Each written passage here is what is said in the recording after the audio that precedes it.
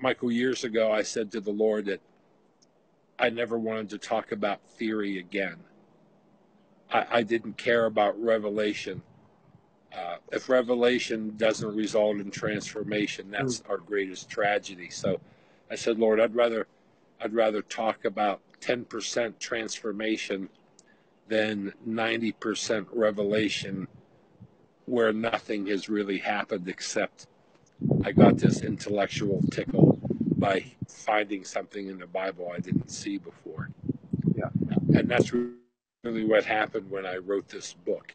And I discovered the absolute necessity of transformation. If I am not changing, I don't care how long I speak in tongues, I don't care how many times a day I pray, how long I study, how many times a week I go to church. If I am not changing, then I am not walking with God. It's just that simple.